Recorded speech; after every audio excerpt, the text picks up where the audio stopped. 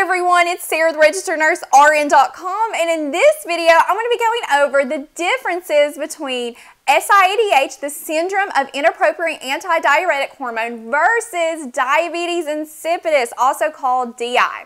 I know a lot of people get these two conditions confused, so what I want to do for you is I want to break down the key concepts you need to know for NCLEX and for your nursing lecture exams. So what I'm going to do is I am going to explain how the anti-diuretic hormone works, the ADH, because if you can understand that concept, all of this other stuff like the causes, the signs and symptoms, and the nursing interventions will make complete sense. So after this lecture, I highly encourage you to go to my website, registerednursern.com, and take the free quiz. A link should be popping up in a card to test your knowledge on the differences between SIADH and DI. So let's get started. Okay, the key player in these two conditions is called the anti-diuretic hormone, ADH, also called sometimes as vasopressin.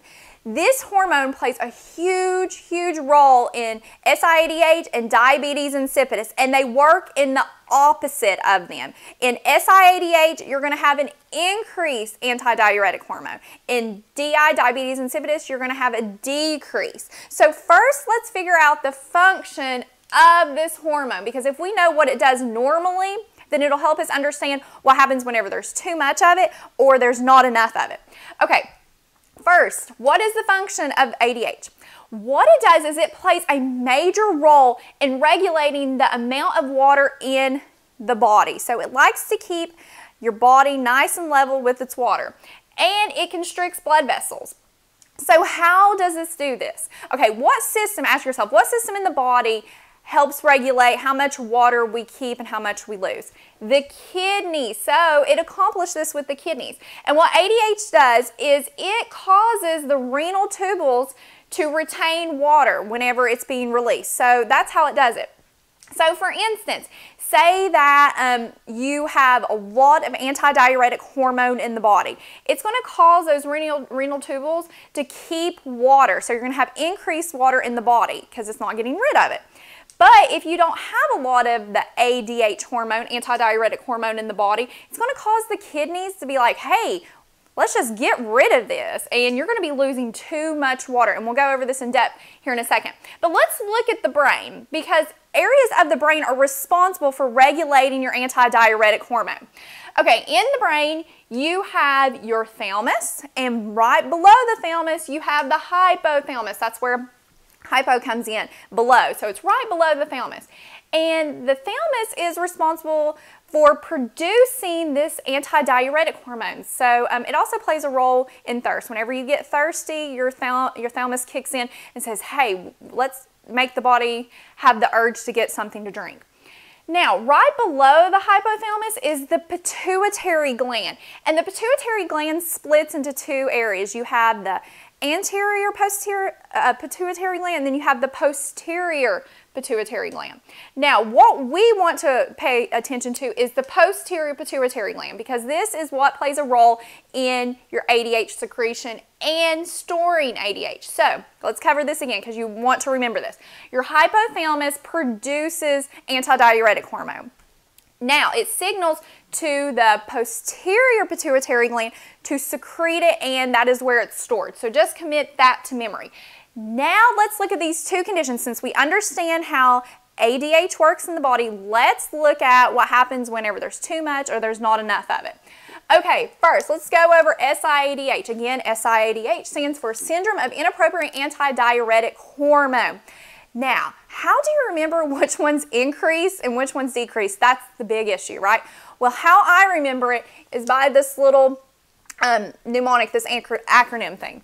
Okay, SIADH, you have the I in the middle, and I just remember that I for increase, ADH.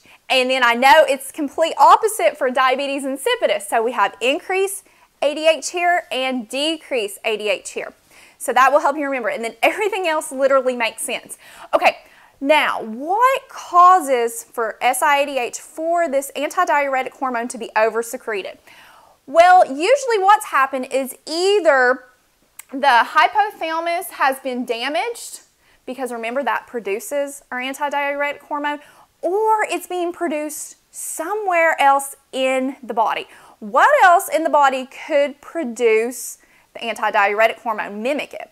Well, one of the #1 causes of SIADH is lung cancer. It's one of the first signs that a patient actually gets.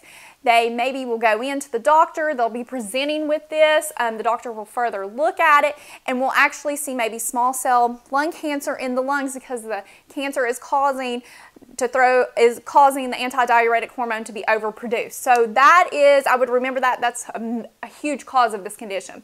Also, again, damage to the hypothalamus or the posterior pituitary gland, because those are responsible for your ADH regulation. Infection as well can cause it.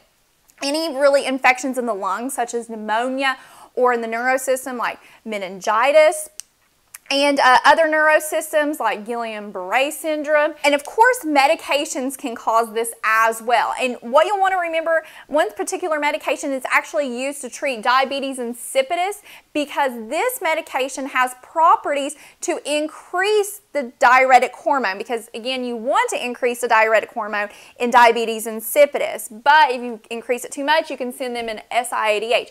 And it's called Diapanese, or the generic name is chloropropamide. And again, it just has those properties that increases the antidiuretic hormone. Now let's look at the opposite in diabetes insipidus. What are the causes of that? Okay, with this you have the decreased antidiuretic hormone, and usually what's causing this is there is either a problem with the kidneys, because remember, back in this part, your kidneys are responsible for helping retain or getting rid of that water, and it's sensitive to that antidiuretic hormone. Whatever that antidiuretic hormone tells the kidneys to do, they do it. So either there's an issue with the kidneys, the patient's taking a medication that's causing it, or the patient's pregnant, which we'll go in that here in a second, usually in the last trimester, or there's been trauma to the brain or the hypothalamus or the posterior pituitary gland. So the kidneys, like I said, they're usually not receptive to the ADH, so it's like, hey, we don't see any ADH anymore, so we're just going to get rid of all this fluid, because remember, ADH helps you keep water. Damage to the hypothalamus or pituitary gland, it's not working appropriately, so it's not sending those right signals.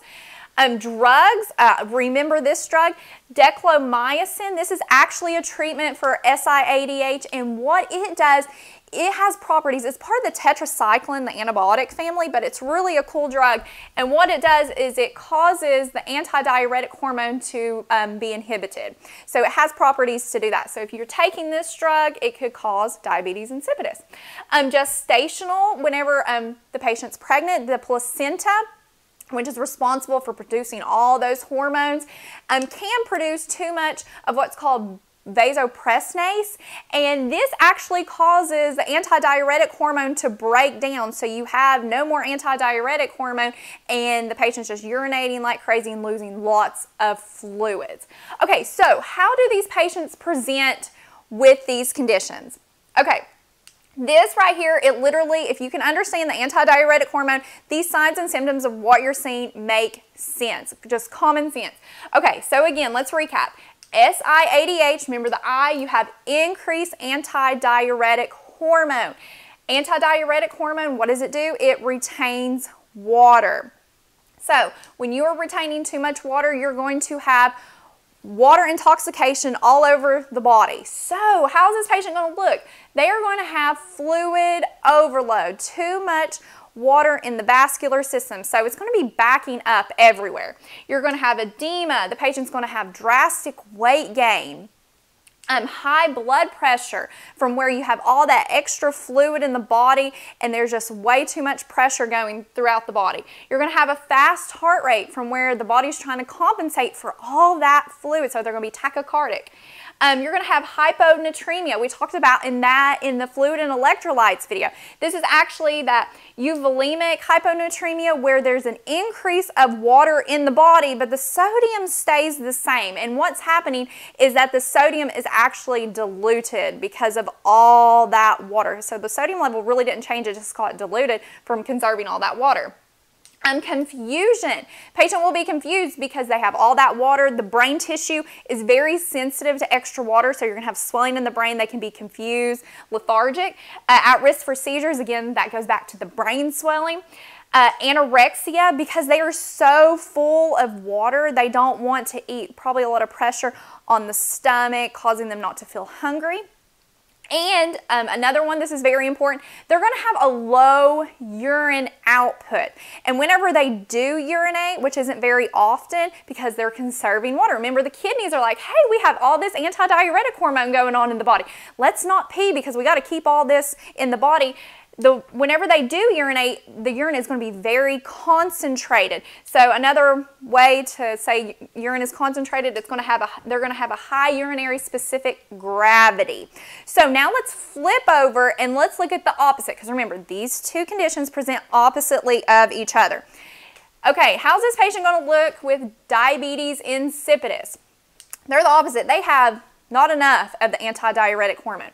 Whenever you don't have enough, your kidneys are like, hey, we don't have enough of this, so let's lose a lot of water. We're going to get rid of all this water through the renal tubules. So how do you lose water with the kidneys? What do the kidneys do? They cause you to urinate a lot. And whenever people have diabetes insipidus, they urinate up to 4 liters to 24 liters of fluid a day, which is lots of fluid. Now, to compensate for that, they're going to have polydipsia, which is increase in drinking. They're going to literally crave water and ice because they've lost all this water, and the body's like, hey, we got to get some water back. So they are going to just drink and drink and drink and try to hydrate themselves, but they can't hydrate themselves because they're losing so much water through the kidneys, and they're actually dehydrated. You're going to see dry mucous membranes. Skin is going to be dry. Their skin turgor is going to be decreased. And they're also going to have hypotension. And this is because they've literally urinated all their fluids out, and there's hardly anything for the body to pump. The pressure is going to be low. And again, remember back to the beginning, one of the things that anti-diuretic hormone does is it constricts blood vessels. That's another one of its properties. So here you have the opposite. You don't have enough, so you have dilation. When you have dilation, you have low blood pressure. Now remember, back here you had hypertension and SIADH, and that is again due to all the extra fluid, but due to the constriction as well. Here, because they're going to be urinating constantly, like 24/7, their urine is going to be super diluted. It's not going to be concentrated. So they're going to have a low urinary specific gravity. And they are going to be having hypernatremia. They're going to have a high sodium level due to losing all that fluid. All that fluid's gone, and all that's left is that sodium. So there's going to be a lot of sodium in the body and not a lot of water.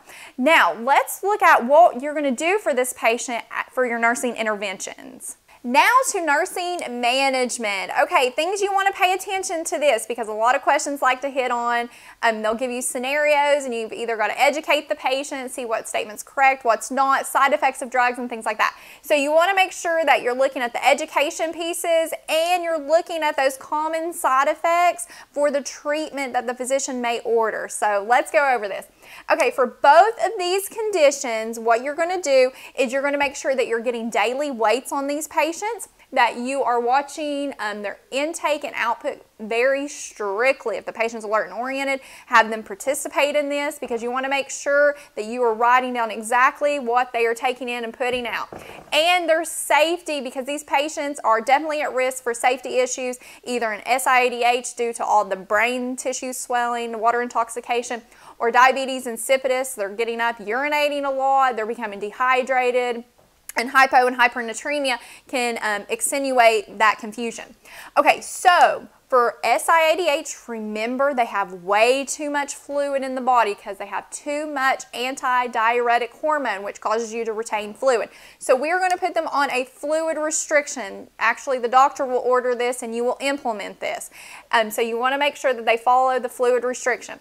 For diabetes insipidus, as the nurse, you want to make sure that they are not consuming any products like the family's bringing in or the patient themselves has ordered it on a tray. Foods that promote natural diuresis like watermelons, lemons, grapes, foods like that that promote the body to naturally urinate. And a big thing I would remember this is caffeine.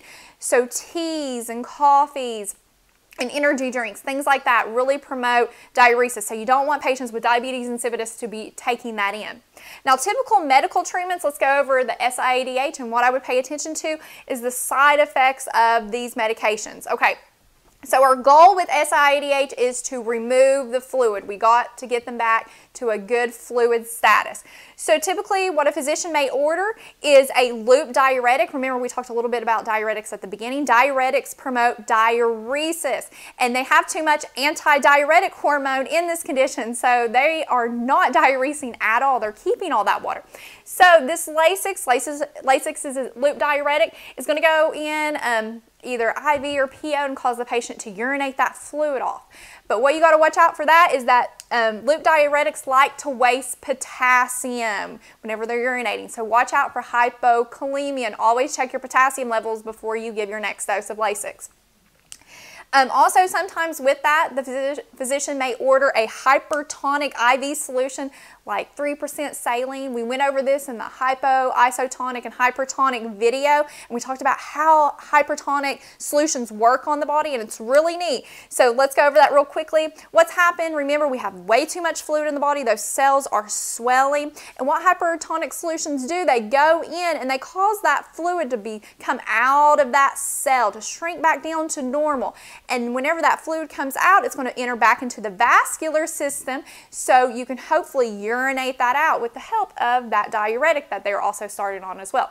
But what you got to watch out for is the patient's already fluid water intoxicated with this condition. So whenever you add the hypertonic solution onto it, you can cause more water intoxication because you're drawing all that water out to that cell. So you've got to watch out for worsening of that fluid overload, like all of a sudden you're hearing crackles, they have difficulty breathing, their O2 saturations are going down, things like that. So watch out for that. And when you give this medication, usually they like to give it in ICU because it's one of those where you need to watch the patient very closely. Give it slowly per your hospital protocol, and usually through a central line because it's hard on the veins.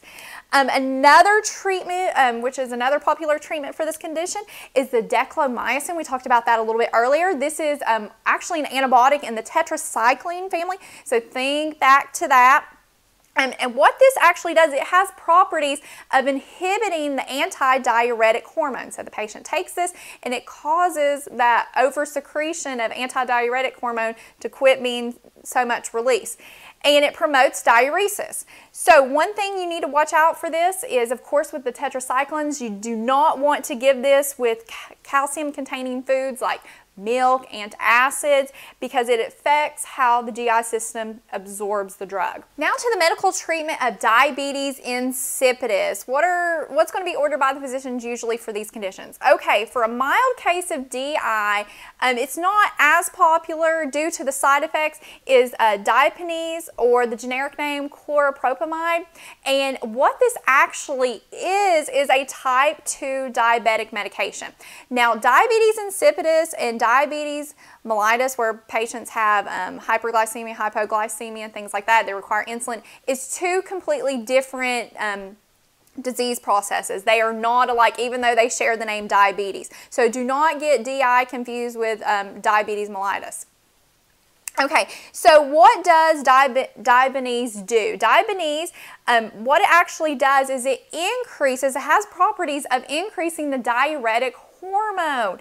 So, but a side effect of that, whenever the patient takes this, they don't have diabetes, but it's going to increase their diuretic hormone because they're low in the diuretic hormone. They can experience symptoms of hypoglycemia. It will drop their blood sugar. So remember this with this drug. You've got to watch these patients' glucose levels very, very closely and teach them about signs and symptoms of hypoglycemia. And it causes the skin to be photosensitive to the sun, so they need to cover up whenever they go outside because their skin is a lot more susceptible to burns. Okay, next, another treatment is a medication called vasopressin. This is actually a form of vasopressin. Remember, vasopressin is also naturally occurring in the body as it's also called anti-diuretic hormone. So this is just a form of an anti-diuretic hormone replacement. So the patient takes this, they can take this by mouth. IV, into the nasal passages, things like that. And it's also called stymate. So the patient will take it, it's usually in extreme cases who are struggling with this. And what you need to watch for as the nurse is for signs of hyponatremia. Because what you're doing is you're trying to give the patient more anti-diuretic hormone. Remember, what does anti-diuretic hormone do? It conserves water. So the patient's conserving water. They're at risk for getting water intoxication, which will dilute those sodium levels. So you need to watch out for that. Okay, so that is about diabetes insipidus and SIADH. Now go take that quiz on my website, registerednursern.com, and see how well you grasp this material. And thank you so much for watching, and please consider subscribing to this YouTube channel.